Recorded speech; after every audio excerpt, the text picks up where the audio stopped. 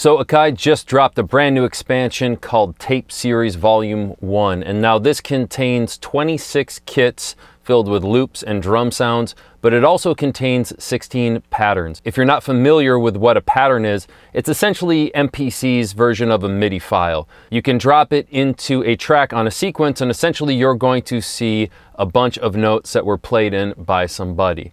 Now, the cool thing is with this is we can also convert it into a progression. So then we're able to simply play back the full chords on the pads of the MPC without having to try and recreate that piano playing. Or you could drop in the pattern as MIDI notes and then bounce it into audio and then re-chop it and re-sequence it just like you were re-chopping a loop. So in this video, we're going to listen to all 26 kits inside of Tape Series Volume 1. Also, we'll check out all 16 patterns and make sure to stick around to the very end where we're going to go over how to take those patterns, convert them into a progression, save them so we can use those chords later.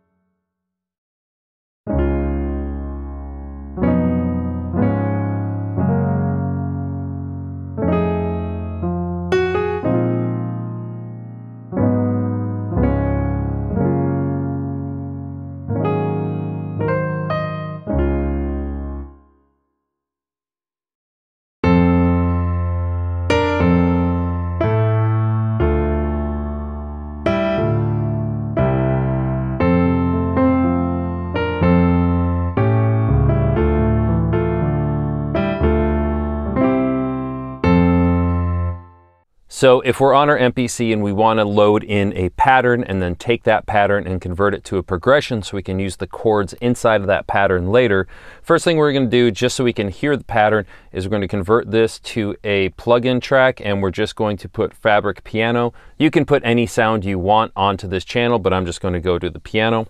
We're going to hit browser right here. Now we're going to select the expansion that the patterns are in, and by default, it's going to go to the programs, but if we go one over, we're going to go into the sequence and pattern menu. We're going to see a whole bunch of S, X, Q, which are sequences. Those will correspond to the layout of the actual program that we put in there. But if we go past those all the way down, we're going to start seeing some files that say .mpc pattern. For this, I'm going to load in the one that's called Speed of God. Let's click that to load it in. Go back to our main, and now we'll see inside of our grid, we've actually loaded a whole sequence of MIDI.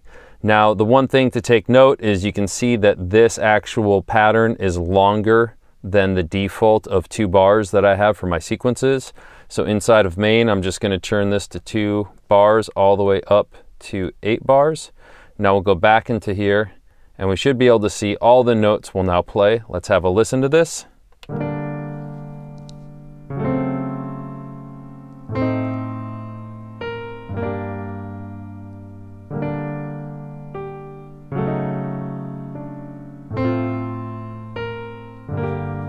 Now I'm going to actually convert all of this into individual chords that I can then play back as a progression on the pads.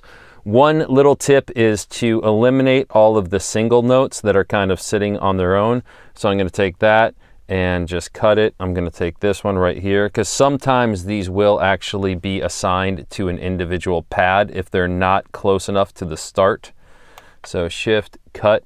And now what we're going to do is we're going to go back to our main, and then on this track right here, we're going to go into our edit menu right here, and it's going to say convert to progressions right at the bottom.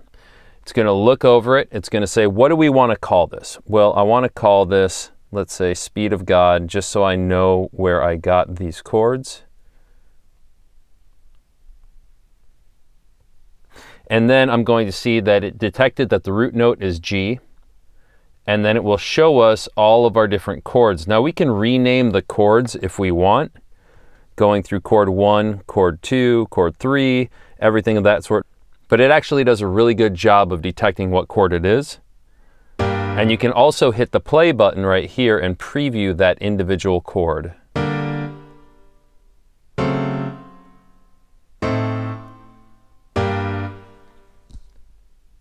And then all we have to do is hit do it. It's going to convert that.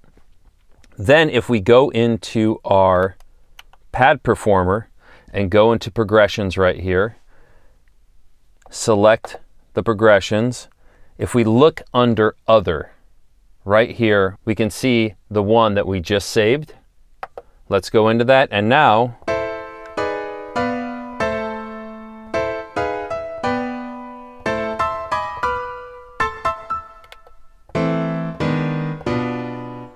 let's change this to the root that it was on.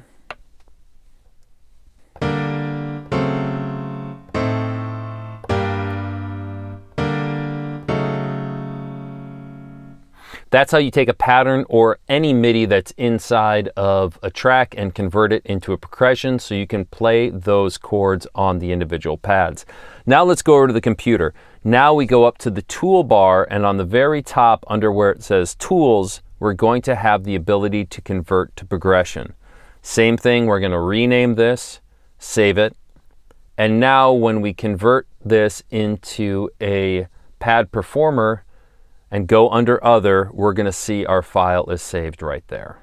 All right, let me know what you think. Brand new expansion pack from Akai, Tape Series Volume 1. For me, I think a lot of these drums are actually really dope, really cool. I like all the Foley textures in there as well. And also the patterns that are included with this expansion are pretty nice. I would rearrange some of the MIDI. You can always change the root note, put it in a different key. And of course, we can bounce it to audio, re-chop it, or just convert it to a progression and have those chords at our disposal in future projects. Thanks a lot for watching the video all the way to the end. Thanks for your time. Thanks for your attention. Don't forget to subscribe down below and go make something cool.